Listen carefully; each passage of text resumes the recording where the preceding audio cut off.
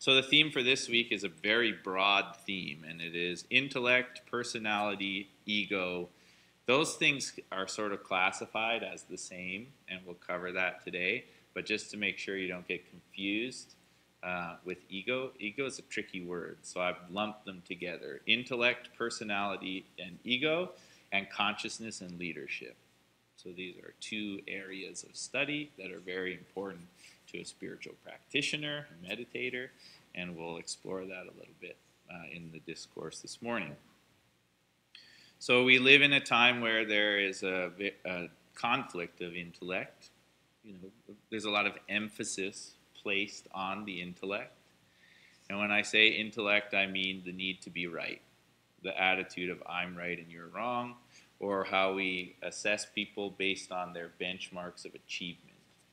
We know that's true because when you meet a new person, what's the first thing they do when they meet you?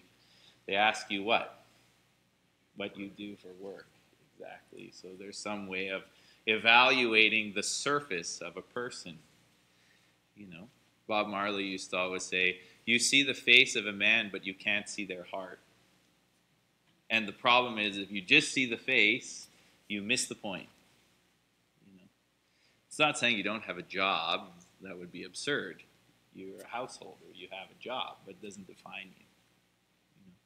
And if you know who you are and you have a job based on who you are, your quality of life will be better.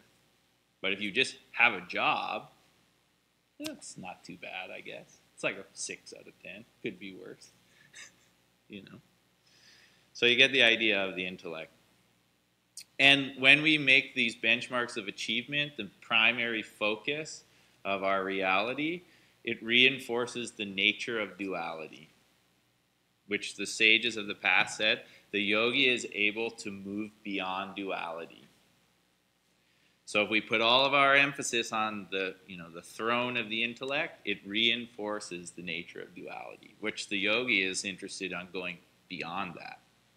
Okay?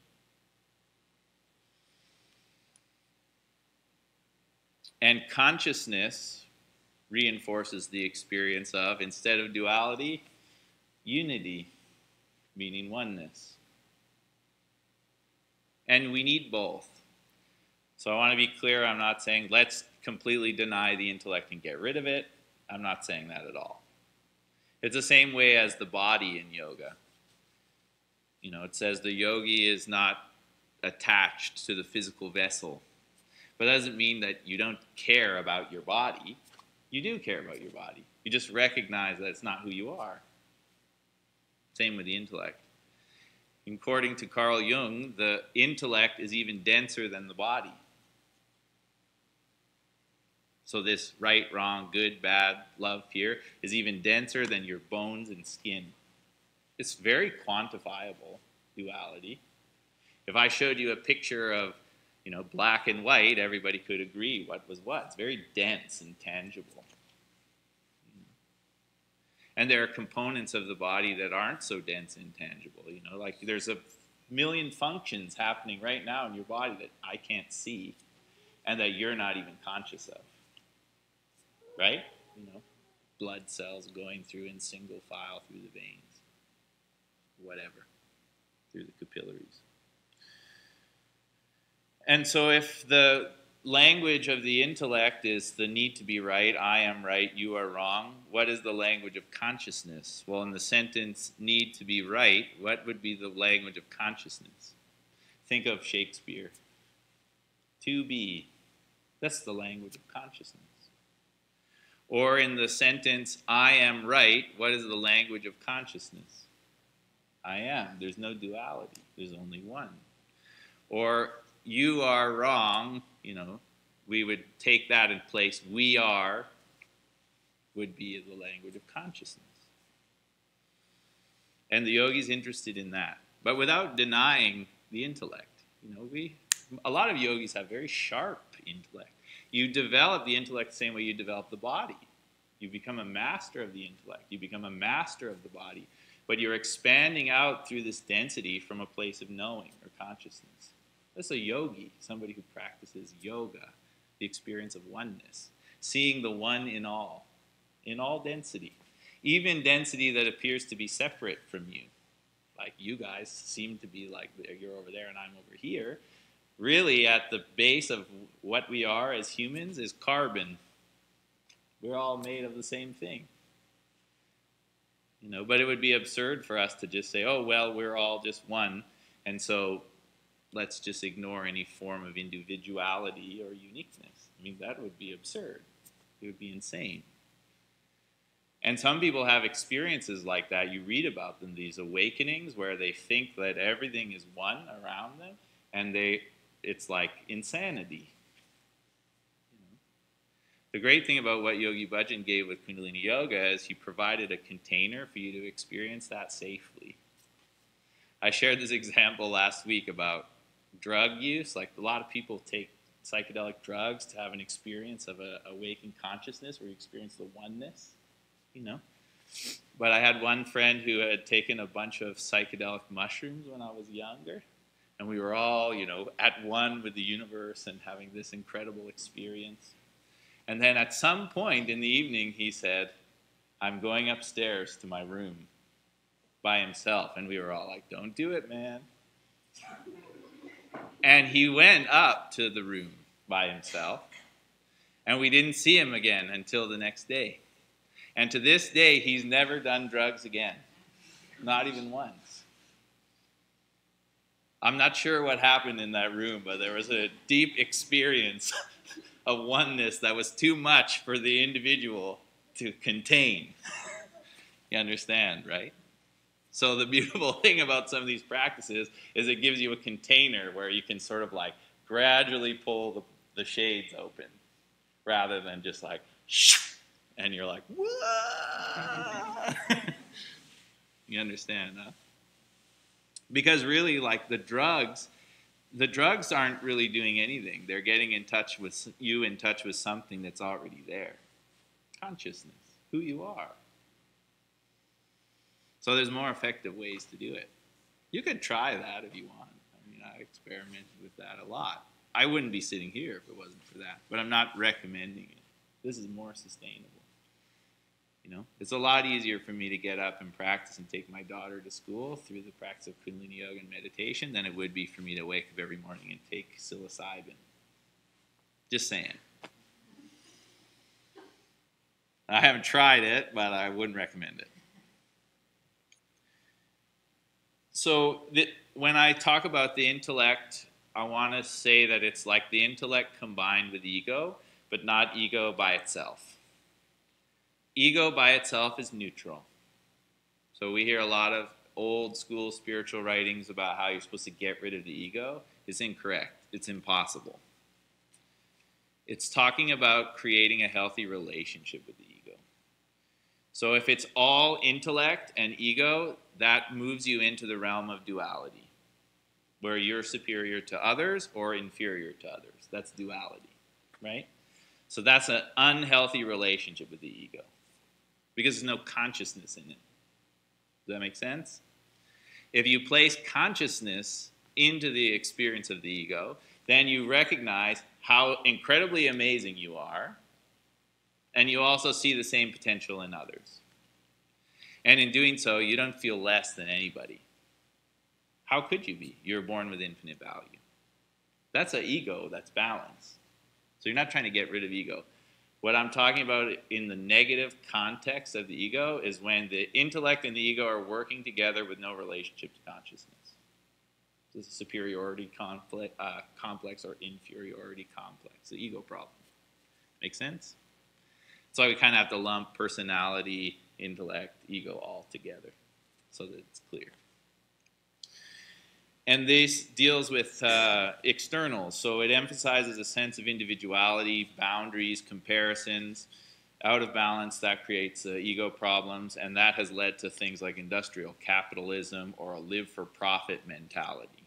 Those are things out of balance. What do I get out of it? How can I benefit? I don't really care about anybody else, You know how many animals are killed for food in a year on the planet? 70 billion. It's insane. Well, I just need it for 70 billion? I won't be taking part in anything that takes the lives of 70 billion living things. And my daughter asked me, like, oh, well, a plant is living. And I said, think about it this way. If you put a chicken in the ground, will a chicken sprout up?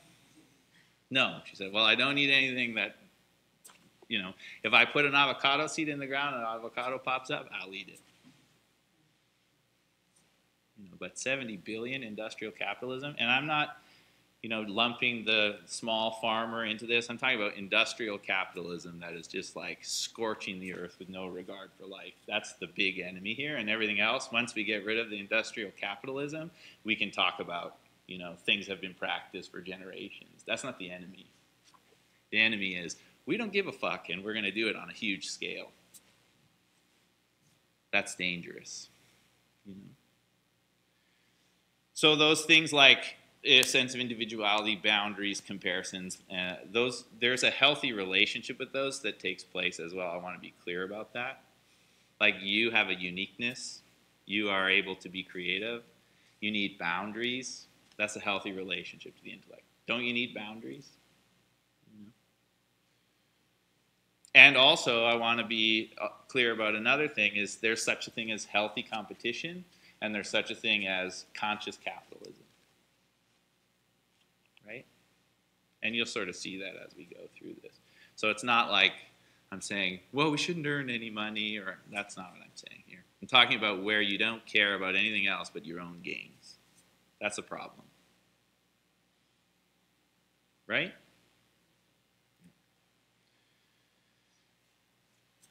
And if everything's only happening on the external, there's too much structure going on, and it causes an issue with the space inside of the structure. Meaning, like, if you have too many boundaries, you may miss out on life. Right? Or if you only see the surface, you see a person's face and not the heart.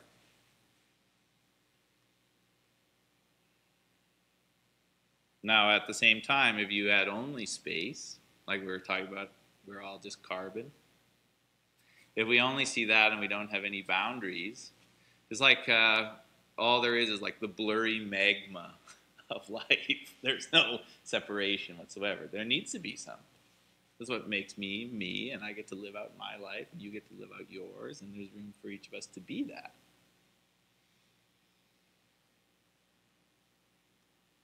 So you're not trying to get rid of the ego. You're just learning to operate it effectively. Same with the body. Imagine a car. What makes you attracted to a car? You need a car. Its function. Some people like the way it looks. Some people like the brand of the car. Some people, there's a lot of different ideas about. I drove a big black truck to get here to bring a dresser home from White Rock. I could get used to driving that. Put my hair in some nice Willie Nelson braids and just play old country music. Like, I could just feel myself easing into, like, maybe we should get a truck. But the intellect, or even the body, like in yoga, the body is like the rubber on the tires. You can't get rid of it. Imagine me driving in the Dodge Ram truck, big black truck, just on the rims down the road. It would change the experience. Right? But at the same time, the whole reason why I'm enjoying this truck is all these elements. The music is nice. The ride is nice. The truck is really sturdy. There's enough space to store some things. There's all these components of the truck. I don't go, wow, I really love the rubber on the tires of this truck. This is, what appeals to me. It's insane. You see what I mean, huh? It's necessary.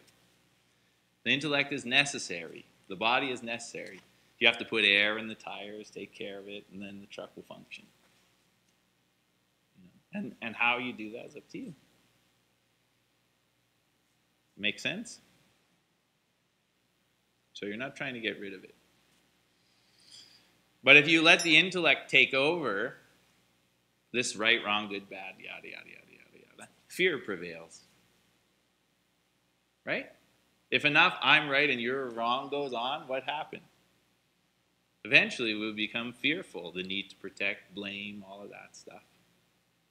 Is that happening in the world today? Yeah. And if that happens, then you lose touch with your creative essence. You experience isolation. You feel separate from others. That's duality, separateness. You know what the Buddha called separateness? Maya. What does it mean? It's an illusion. It doesn't exist. It's a product of the mind. It's a product of thought. I'm this and you're that. I'm a boy and you're a girl. I'm a Christian, you're a Jew. I'm blah, blah, blah, blah, blah, blah, blah, blah. On and on and on and on. It's a fabrication of the mind. And we can tell this even from gender. There's all these studies about gender. It's a social construct. The baby isn't born going, and now I'm going to do all the boy things. It's learned. Right? It's duality. It's learned. It's a product of thought. And then you, from that place, this experience of isolation, you feel the need to prove or validate. And that's a hard life. And then consciousness, your true nature, the true self that you're born with, it's not influenced by thought and emotion. It just is. That's why we say, I am. Consciousness is interested in that. It's not influenced by thought and emotion. And you even hear that sentence and the intellect goes, hold on, wait a minute here. You're trying to say I'm not important. Well, you sort of are, but you're just the rubber on the tire, so keep it down. You're important. We need you. But you're not the star of the show.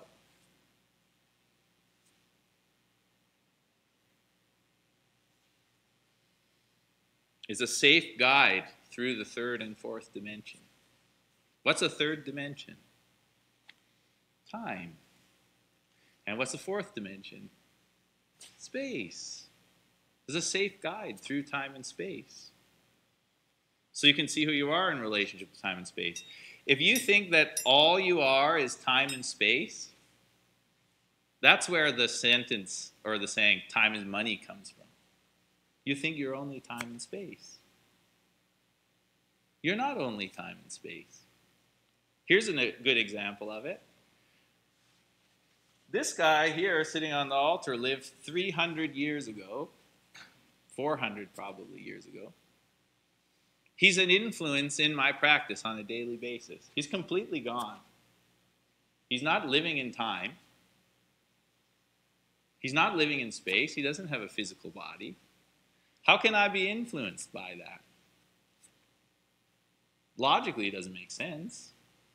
Can't be measured. How could I measure the influence that Guru Ram Das has on my life? It's subtle. Right? But his connection to consciousness is what allows him to be carried forward. The same way if somebody believes too much in time and space, they can create a legacy based on that. Like a negative, I'm right and you're wrong. Hitler or something like that. But it's not just time and space. There's more to it than that. There has to be. Or think about a mother's love. Can you measure a mother's love? How much does it weigh? You can't measure it. But we can all agree that it exists. Right? It's beyond the third and fourth dimension. It's connected to consciousness, fifth and beyond. That's what the yogi is interested in. If you think you're just time and space, that's where the fear of death comes from. This is the end of this time and space. But is it? No. The intellect will tell you it is. This is it, man. And the great yogis, they talk about the time of death being mahasamadhi. You know what that means? It doesn't mean fear it. What does it mean? The big bliss. Like, woo! Not, oh shit, no. Some deeper understanding going on there. Try and keep my language Oh, did. Marley said some things recently where we're like, where did you hear that? She's like, you. I'm like, fair enough.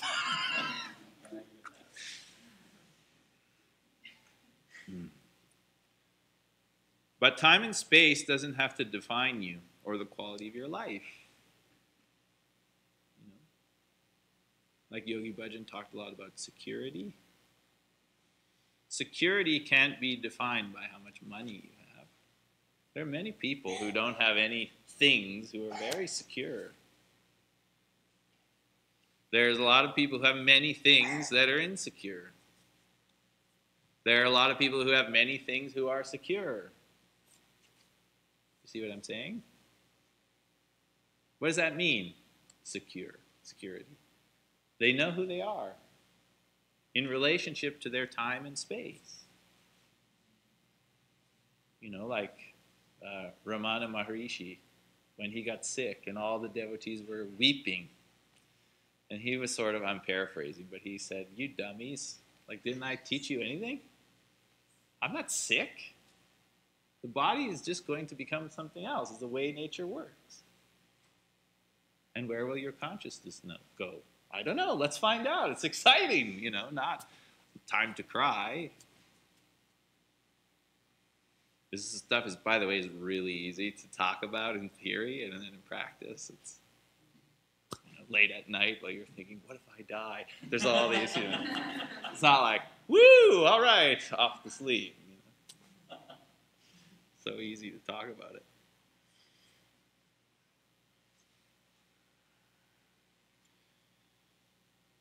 So that what I'm trying to get at here is if you create a relationship with your consciousness, you can expand out through the ego, through the intellect, through the personality. And that by becoming aware of who you are, you create a consistent relationship with Dharma or Tao. And that means the way of you, not the way of Buddha, not the way of Shiva, not the way of Mother Teresa, not the way of whatever, whoever. It's the way of you. You get in touch with your consciousness, who you are, and you expand out through the surface. That creates a consistent relationship with Dharma, like Dharma Temple, where you are now. This is a process of uncovering who you are and living as that. And some of those other people that I mentioned, they may inspire you. But your goal is not to be like them. Your goal is to be you. And if you do that, you can be even greater than them. Again, easy to talk about. I understand that. Think about it this way. Consciousness is your voice. The ego, the intellect, the personality is the projection of your voice. See the difference between the two? If you don't know your voice and you just project your voice, what does it sound like? Noise. Right? Like when a baby is learning how to use the pipes. What does it sound like? It's not, you can't tell who they are. You may be able to tell their relationship to time and space. They're hungry, they need their diaper change, they need, you know. But you watch, when they're a newborn baby, they don't know how to project their voice too much. And then something switches and they're like, blah! Like really loud. They're learning about projection. But as you move through life, you start to uncover who you are. Who you are, your voice, your consciousness. And if you know who you are and you know how to project, that's mastery. And if you're not sure who you are and you know how to project, what's that? Chaos. It's complete confusion. It's, I'm right, and you're wrong, and you did this to me, and blah, blah, blah, blah, you know, and then everybody does it together. And what do we have on our hands? A big problem. Right? So you see the difference between the two? Consciousness is your voice. The intellect, the ego, personality is the projection of your voice.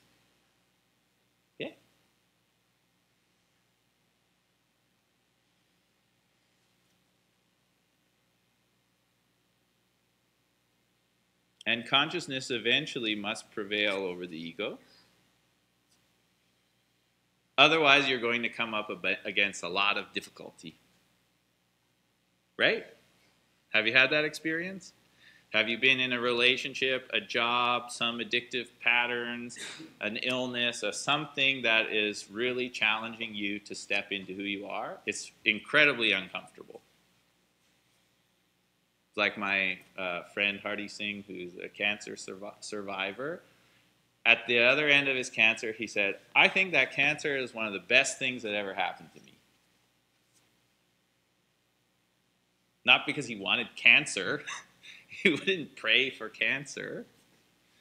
But the cancer came up to connect him to who he was. All of a sudden, he was more present with his family. He was more present with his spiritual practice. He was more present with his students. He was more present with his business. You see what I mean, huh?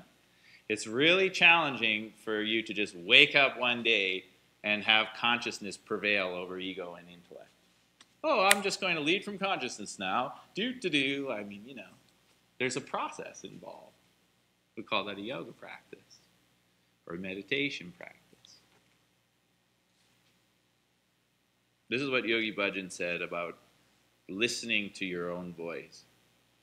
Once you have been given the command, you can bring it into fruition. Not being attached to roles or games or styles, you no longer need people to understand your purpose. You must know the command and have divine vision, without fear, without failure, without even hope. No ego, no boundaries, no love or hate present. Serve only the command with no attachment to result or opinion. You hear it? Without even hope. That's a tricky one for the ego to grasp because of the nature of duality. But wait a minute, don't we need hope? It's a process of deep listening where what's happening on the surface doesn't matter.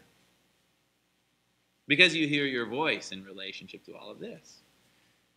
Is pain going to happen in your life? No matter what, right? Whether you listen to yourself or not, right? Is joy going to happen in your life? Yeah. Whether you listen to yourself or not. It's the nature of nature. It's always happening like that. So your goal is while you pass through, you're supposed to, it's part of nature, feel the highs and lows of living. And we live in this culture that says, let's find some way to only feel the highs. It's out of balance. You know, I was listening to this radio program where they were talking about the insanity of pharmaceutical drugs. You know Viagra? Everybody knows Viagra. When Viagra was discovered, they were using it as a blood pressure pill. And they found out that it had a strange side effect. You understand? But they couldn't market it just as here's something that you can buy as a supplement to improve your performance in the bedroom, because it won't sell. You know what sells? Something that's to treat a condition, like for a disease or a condition. So the people who discovered this, you know who they hired? Not scientists. An ad agency to come up with a condition called erectile dysfunction, discovered by an ad agency. Perfect, we got a disease, now we can market it and sell it. Isn't that insane? Man, when I heard that, I was like, oh my God, that is insane. So it's incredibly challenging to navigate this world that we're living in, is what I'm saying. You don't know what's going on in front of you. You have to be able to see through it. Otherwise, it's like this, that, right, wrong, you know. It's a challenging world. But if you know who you are in relationship to, you'll be able to navigate that stuff. And even laugh at some of it. Oh, ha, ha, that's pretty funny, you know. Or do something about it. So this command Yogi Bhajan is talking about is like a hukum. It's a command. It's your foundation. And if you serve your command well, you'll be able to serve others. If you know who you are, you'll be able to serve others. If you don't know, it's not going to happen. Because basically, in my understanding, there are two paths for humans. Seems like, oh, we just said there's 7.5 billion. But each of them can filter into one of these two categories. And the first is you serve your higher self in order to serve others. And the second is you serve the intellect in order to serve the ego or personality. They all break down into one or the other. You serve your higher self in order to serve others, or you serve your ego in order to serve the intellect or personality. It all breaks down into one of those two paths. I've experienced that. I know it's very simplified, but try and find an exception to the rule. It's impossible. So you decide what you're going to do, what path you're going to walk. And you walk it as you. And a leader is someone who is personally at the service of their own higher self. You can see who you are in relationship to your conditions. Does it like that 100% of the time? No. If it was, would you need a practice? Of course not. To create a real vision of your purpose rather than the prejudice of the intellect. You know where prejudice comes from? Thought. You're not born with prejudice. It's learned. Even prejudice against you and your purpose. I even hear it in my 5-year-old child already. Oh, I could never do that. Or she'll be singing a song like, la, la, la, at the top of her lungs, and then she'll be like, oh, I can't do this. 5 years old, being raised in a conscious household. She's being prejudiced against her own intellect as an enemy of hers at 5 already. Just imagine once the reinforcements come in. So you need to do something about it because you're here to be you freely, not to be right or better than so-and-so. And this practice that we're going to do today and that we do every day is to clear the subconscious and its influence on your perception of reality. So you can see who you are in relationship to the shifts on the surface of the intellect. So you can be a leader and learn to hear the hukum of your own soul.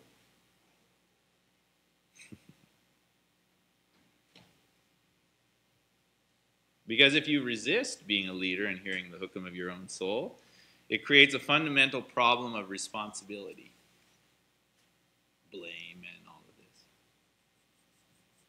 And whose responsibility is it to be a leader, to be you? You, nobody else. You're going to have to, in my experience, have some kind of practice where you take the time to listen through the noise. That's the main thing, because there's so much noise.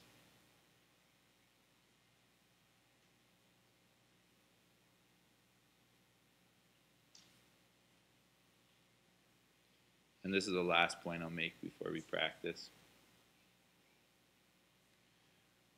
Leaders come to see that leadership has nothing to do with success and failure, has nothing to do with loss and gain, and has everything to do with service and listening. That's it. The most challenging thing in yoga, excuse me, is listening. Like listening to me right now. Yeah. Listening to you. Listening through the noise of, if everybody is just projecting and has no voice, and you're supposed to hear who you are in relationship to that, that's tough, man. And we think like, oh, well, the meditation practice is just like a garnish to life. If you look at it through these eyes, you see it's a priority. Because otherwise, it's like, I don't know who I am. If I don't do my sadhana for 2 weeks, I'm already starting to go like, oh, who am I? There's nothing magic about the sadhana. It's the practice of listening. You know what life is like? Yogi Bhajan said this. Life without a daily sadhana, first thing in the morning, is Willy-nilly, he called it. And you experience that. Oh, I'm just sort of. And then you get into conversations with people like, what's new? Oh, not much. How are you? Oh, I'm fine. Okay. All right. What do you want to do? I don't know. That's willy-nilly. Oh, let's just sit here and watch TV and eat this food, and who cares what's happening? It's like, no. I care. You got to care, man. We're handing over a world to kids right now where they're talking about arming teachers in the U.S. It's like, what the heck is going on, man? The patients have taken over the asylum. You know? You're going to have to be able to listen through this crap. Because we're the ones to make the shift. But it doesn't come through following something or becoming something. It comes from you, being you, really you. And listening through the noise, following the call of your higher self for the service of others. Sit tall, close your eyes.